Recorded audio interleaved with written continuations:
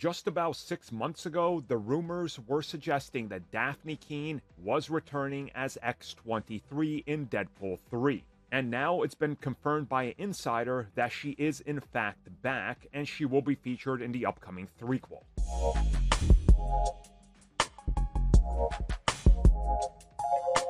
Ever since Dafne Keen showed up as X-23 and then Disney bought Fox, everyone here at the CBC has been actively non-stop talking about the fact that if Marvel wants to go in a different direction with Wolverine, bring back Hugh Jackman and Dafne Keen, and then keep Dafne as MCU's Wolverine, and sort of just, hey, she's from the old universe as well, but then introduce a new, younger MCU Wolverine, so we get the best of everything.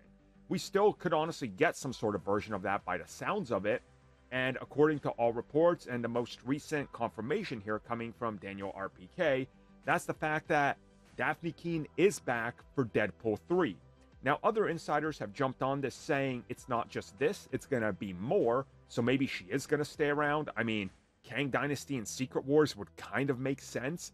Whatever the case is, though, I absolutely support everything that is being rumored and or confirmed by insiders. So let's hope all these confirmations and rumors are true. But if you guys remember, when it came to a couple of years ago, in 2020, I believe it was around the release of that Golden Compass TV show. I can't remember what it's called. Anyways, though, she said that she hopes she's not too old and that they could bring her back.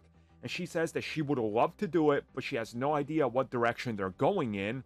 And now that Disney owns Fox, then nobody really knows anything, and that all previous plans were scrapped. But that if there was a position for her and that they could bring her back, she would be open to it. So obviously, it does make sense.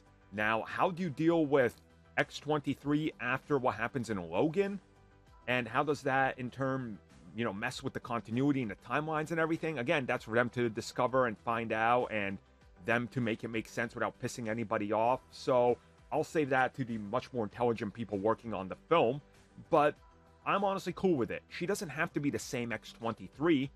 She could just be a different Laura Kinney, aka Wolverine, aka X-23. And if the rumors are true, we're jumping across multiple multiverses, assembling different characters. Why can't they just go to a different version of the Fox universe and get her? And she's like the default Wolverine there. I mean, it works, so let's do it. Honestly, just bring her back, keep her, give us an X-23 project, please. Character's too good to be sitting on the sidelines for this long.